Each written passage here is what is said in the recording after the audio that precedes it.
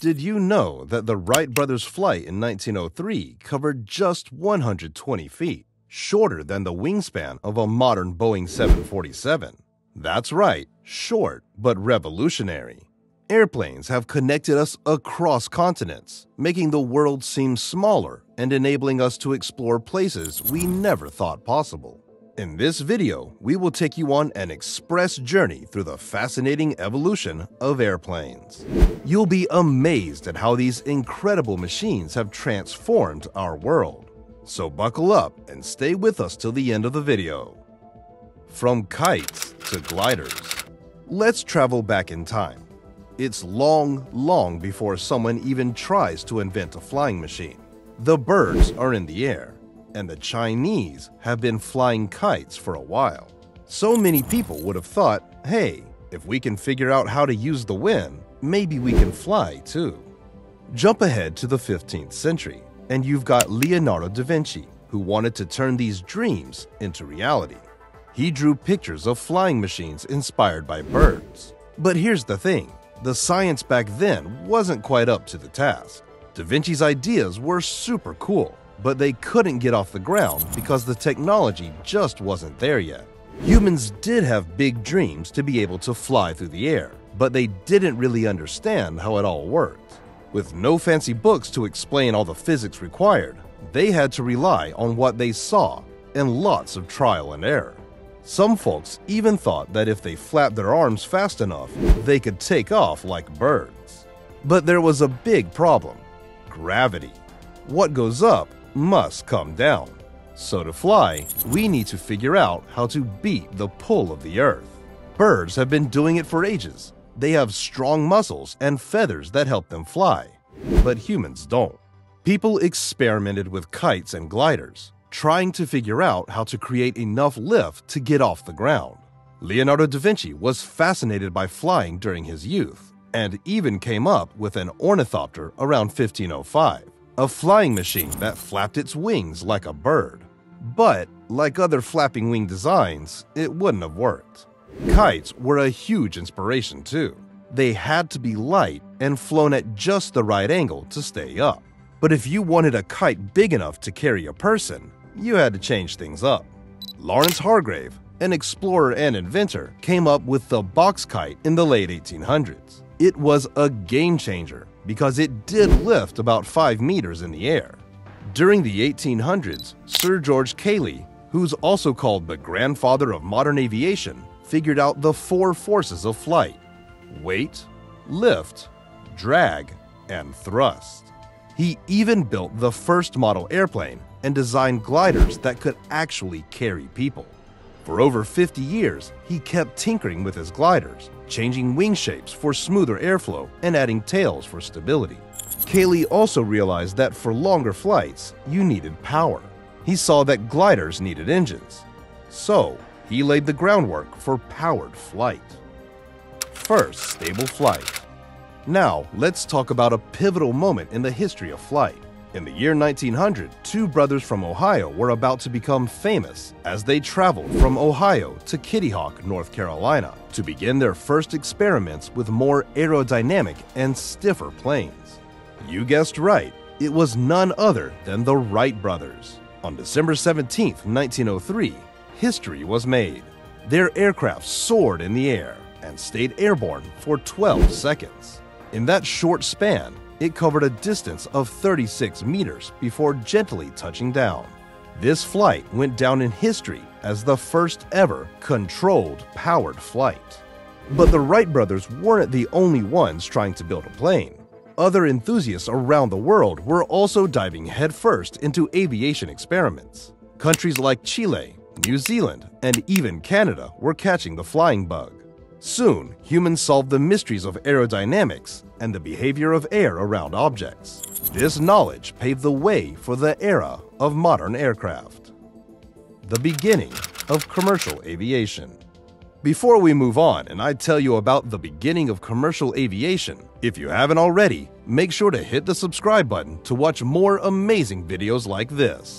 Also, don't forget to turn on the notification bell so you're the first to know when I post new content. Let's continue. A decade later, in 1914, the world saw its very first scheduled commercial passenger flight. Antony Habersack Janus was the pilot, and he took off in a Binwast 14 flying boat of St. Petersburg Tampa Airboat Line, which was the first ever airline from St. Petersburg, heading to Tampa, Florida. The flight lasted 23 minutes, and it wasn't packed full. In fact, it had just one passenger, Abraham C. File, who happened to be the mayor of St. Petersburg at the time. How much do you think a one-way ticket of that flight cost? $5, and if you had any freight, it was $5 for every 100 pounds. That might sound cheap, but in today's money, that's about $150. That flight was the first of millions of flights that would take off and land safely later on. And did you know that right now, there are about 100,000 flights every day? That's right, folks. Aviation really changed everything. It made the world smaller because people could fly to faraway places quickly. It helped with trade so we could get things from other countries easier. During wars, planes became super important for fighting. Before, we traveled by slow trains and ships, but planes made it super fast to get around. No more long, tiring journeys. Today's aircrafts, like the Lockheed SR-71 Blackbird used by the U.S. Air Force, can travel at speeds of up to an unbelievable 2,200 miles per hour. That's about 3.2 times the speed of sound. The Boeing 747-8i is the fastest commercial jet in the world, with a cruising speed of 614 miles per hour, and can carry 467 passengers. If we compare modern planes to the Binwast 14, things have changed quite a lot. While the Binwast 14 was a compact aircraft with limited capacity, today's planes, like the Airbus A380, can carry over 800 passengers. Every aspect of flying has improved, from speed to safety. In fact, flying is considered the safest means of transportation, although there have been plane crashes here and there. The worst plane crash happened in 1977. Two Boeing 747s collided with each other on the runway on the Spanish island of Tenerife, Canary Islands. 583 people lost their lives in this tragic accident, but still, 6 million people fly somewhere every day. Modern marvels. Cutting-edge navigation systems like GPS and autopilot have revolutionized traveling, and greater affordability and accessibility have democratized air travel globally. Flying has also helped companies by making it easy for people to do business and go on vacations. But here's the twist. Planes can be a bit rough on the environment with all their emissions.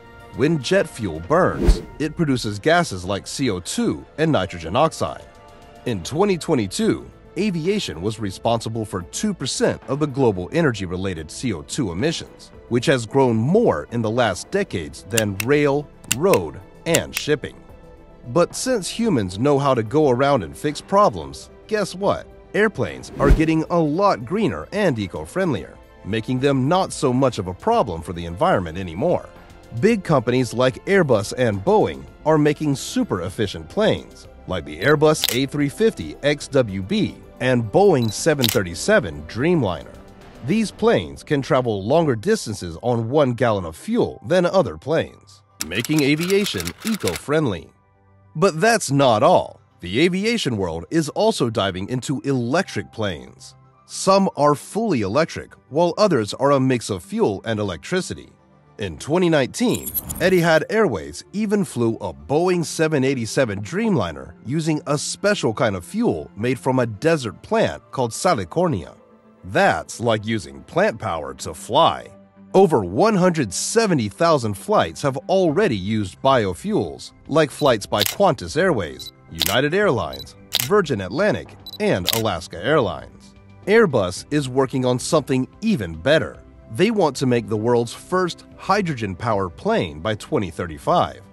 But how is this a solution? When hydrogen-powered fuel cells become a common practice in building an aircraft, it will be a true zero solution for greenhouse gas emissions because the only output of hydrogen fuel cells is water vapor. Additionally, hydrogen has a higher energy density than diesel or gasoline, giving hydrogen-powered aircraft greater range and payload capabilities than electric aircraft. This technology has been tested successfully, and we can't wait to see how it changes flying for the better. Are you a fan of flying? Tell us about your best or worst flying experience in the comments below.